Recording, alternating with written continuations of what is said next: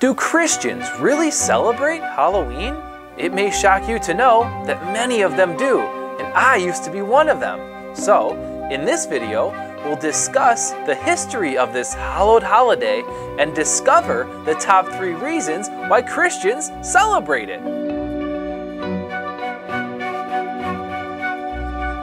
Each year on October 31st, Halloween is celebrated all over the world. This time-honored tradition is filled with costumes, candy, ghosts, goblins, and haunted houses.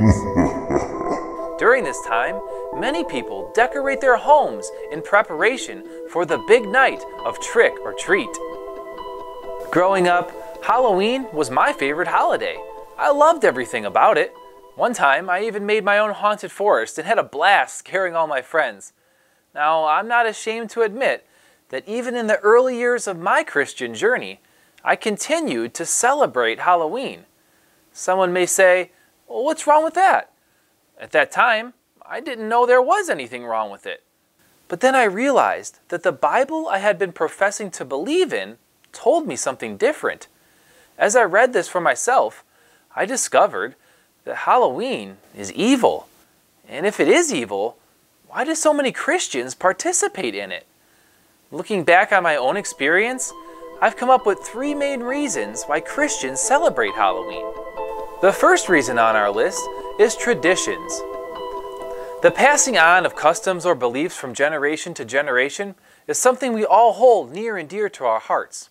We love traditions. We cherish them and find comfort in them. And this was one reason why I celebrated Halloween as a Christian. I had grown up doing it just as my parents did before me. Halloween was just something we did every year. But where did this tradition come from? It didn't take much time or effort for me to uncover the origins of Halloween. Dating back thousands of years, the roots of this festival can be traced back to Nimrod and Babylonian paganism.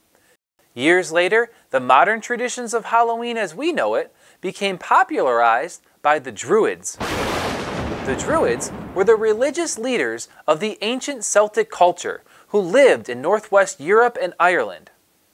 According to the Encyclopedia Britannica, the chief 2 characteristics of Halloween were the lighting of bonfires and the belief that of all nights of the year, this was the one during which ghosts and witches were most likely to wander abroad. It goes on to say, around the 1st of November, the Druids held their great autumn festival and lit bonfires in honor of the sun god in thanksgiving for their harvest. It was the Druidic belief that on the eve of this festival, Samhain, Lord of Death, called together the wicked souls that within the past 12 months had been condemned to inhabit the bodies of animals. And in parts of Ireland, the 31st of October was, and still is, the Vigil of Samhain. Interestingly, the Bible describes a situation where the traditions of our ancestors interfere with our relationship with God. For example, upon discovering the evil deeds that his ancestors passed down, the prophet Jeremiah exclaimed, "Our fathers have inherited nothing but lies, worthless things in which there is no profit." This also happened during the time of Christ. There was a group of people who professed to believe in God, yet held their own traditions above his word. Jesus confronted them, saying, "Isaiah prophesied right about you hypocrites. As it is written, these people honor me with their lips, but their hearts are far from me. They worship me in vain, teaching as doctrine the traditions of men. You neatly set aside the command of God to maintain your own tradition." These strong words Jesus spoke made me realize that while in and of themselves most traditions are enjoyable and harmless, yet as born-again believers, we must be careful not to allow our traditions to supersede God's commandments. God expects us to repent of our dark past and walk in the light with Him, which leads us to our next reason why Christians celebrate Halloween: ignorance. Early on in my Christian journey, I didn't really care or think about holidays. I wasn't concerned where they came from or why we celebrated them. I didn't question these things. But as I continued to read the Bible, I was shocked to discover that Halloween and many of its customs were rooted in paganism. Take a simple thing like the bonfire, for example.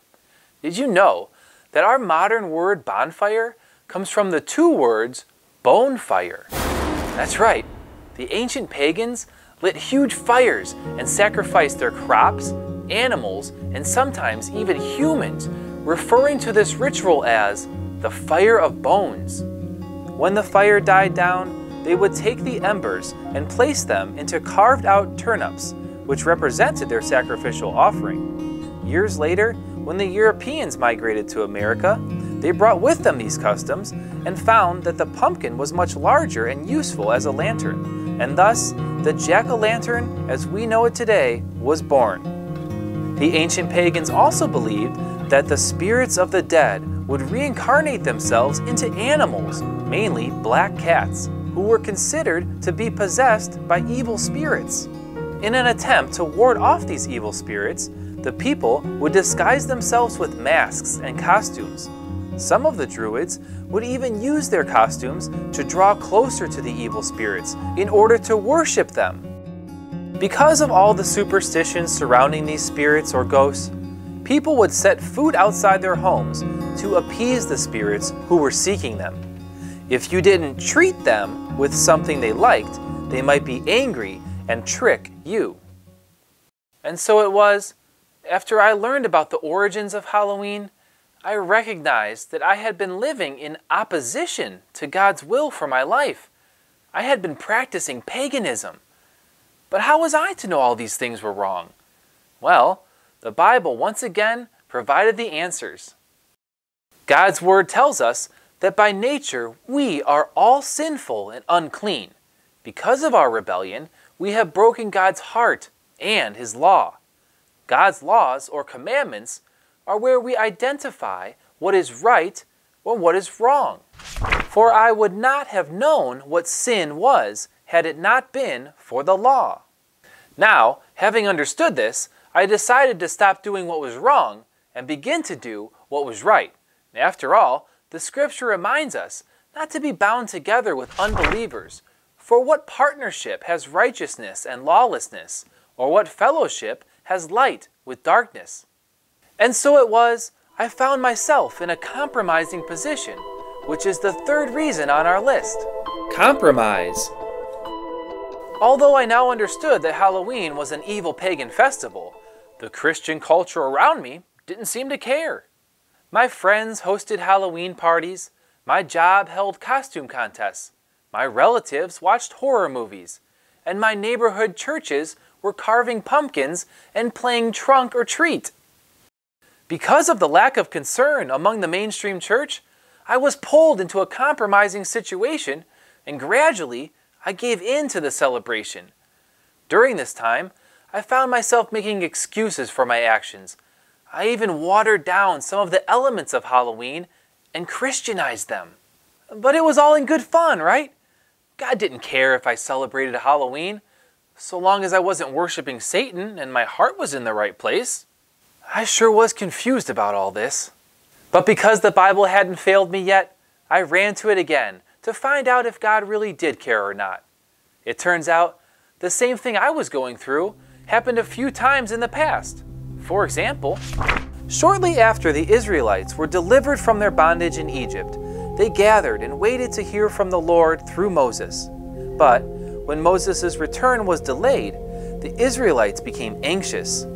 So Aaron, to give them comfort, fashioned golden idols and set up a festival of his own. Then he announced, "Tomorrow will be a festival to the Lord."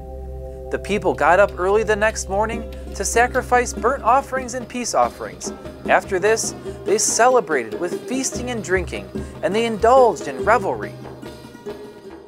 The people had good intentions and believed their celebration was harmless. But when the Lord saw how quickly they compromised their faith, His anger burned against them. Many years later, God's people did the same thing again. The kingdom of Israel had been split into two separate locations. Rehoboam controlled the south, and Jeroboam controlled the north. Fearing the people would give their allegiance to Rehoboam when they went up to Jerusalem for the festivals, Jeroboam instituted his own version of festivals to prevent the people from leaving. He did this all in the name of the Lord, and because of his compromise, the Bible says this became a great sin.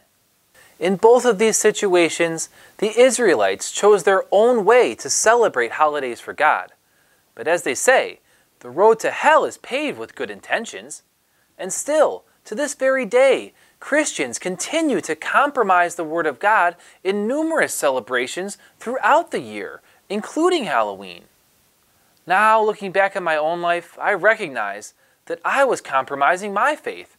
I was what the Bible calls lukewarm or double-minded. I guess I just wanted to fit in and be accepted by the world. But as I was struggling with this years ago, I began to understand that God desires our whole hearts, and He wants us to worship Him in spirit and in truth. Yet at the same time, our sinful nature desires to be accepted by the world and what it has to offer. There is a choice that must be made. God reminds us not to love the world or anything in the world. If anyone loves the world, the love of the Father is not in him. For everything in the world, the cravings of sinful man, the lust of his eyes, and the boasting of what he has and does, comes not from the Father, but from the world. As Christians, we have been called out of the world system and have been adopted into God's family. Because we are His children, we should obey Him and live according to His will for our lives. We are to depart from our old lifestyle and be set apart unto Him. This is evident throughout the entire Bible. You must not live according to the customs of the nations, and do not learn the way of the heathen, for you have spent enough time in the past doing what the pagans choose to do. God teaches us clearly, with regard to your former way of life, to put off your old self, which is being corrupted by its deceitful desires, to be made new in the attitude of your minds, and to put on the new self, created to be like God in true righteousness and holiness. At first, this information was unsettling and uncomfortable for me to hear. But after discovering the truth about Halloween and what the Bible had to say, I had no other choice but to humble myself and trust that God had my best interest in mind. I also realized that as Christians, God has provided us with His own set of holidays throughout the year. How wonderful it is to know that we are still able to enjoy fun and exciting holidays with our friends and family in a way that honors God and brings glory to Him. I encourage you to watch our other teachings on this topic, and I pray that celebrating God's holidays according to His calendar will bring you as much joy as it has brought me.